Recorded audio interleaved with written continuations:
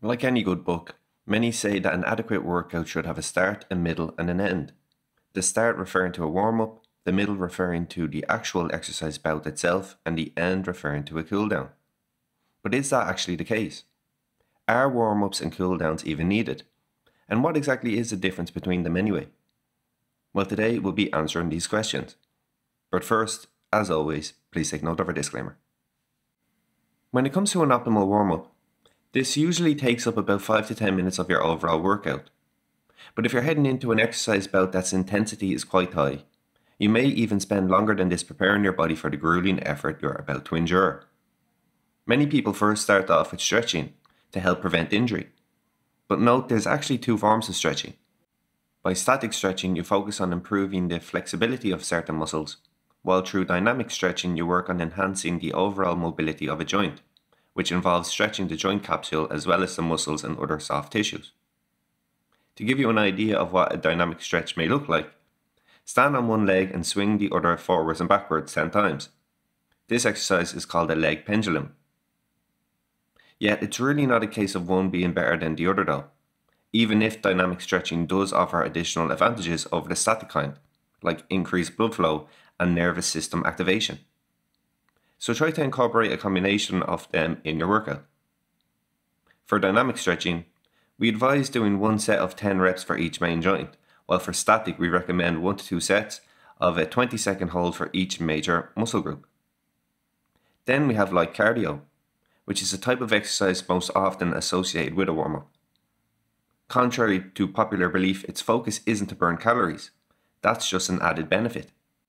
Rather, it's to increase blood flow, helping to facilitate better oxygen and nutrient delivery all over the body. Gradually increase your heart rate up slowly to reduce the chance of dizziness or being lightheaded whilst working out. And to reduce your risk of injury during the workout, as studies suggest it can when done in tandem with stretching and strength exercises. Take the FIFA 11 Plus warm-up program for instance, that showed that footballers can decrease the risk of severe injuries by 50%. And then we have mild strength stability exercises. You have probably seen people use resistance bands in the gym often before compound lifts like squats or bench press. Rather than helping to build muscle though, these are done to either rehab current injuries or prehab the risk for them later down the line. Also, when the right muscles are targeted, they can help people lift significantly more weight too.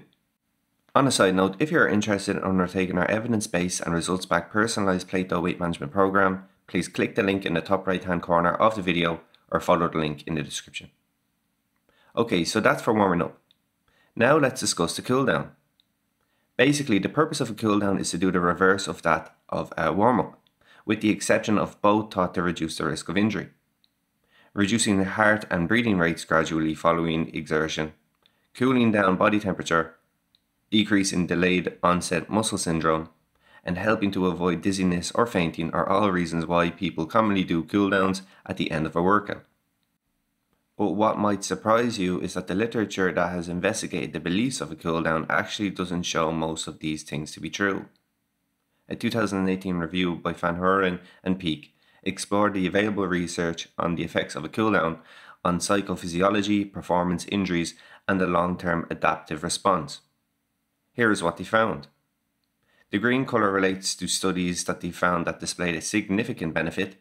The blue demonstrates an inclusive effect or no significant difference, and the red shows significant harm. As you can see, the results of most studies saw no advantages of cool downs. Accordingly, the conclusion of the review was that cooling down doesn't seem to help prevent injuries, reduce delayed onset muscle soreness or stiffness, or assist with improving things like sleep or mood. Instead, the only significant benefits of cool downs could be attributed to promoting faster recovery of cardiovascular and respiratory systems or preventing immune system depression. And this review actually suggests that cooling down may be detrimental as it may get in the way of muscle glycogen resynthesis. However, it's worth pointing out the cool down interventions investigated in the study only related to light cardio exercises rather than to things like static stretching and foam rolling.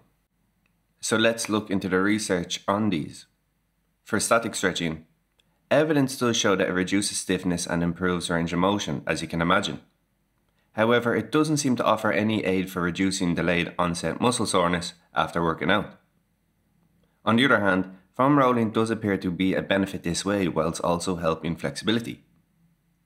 So in sum, given the research we've gone through, it seems that warming up is well worth undertaking for several reasons, but the same can't be said for cooling down.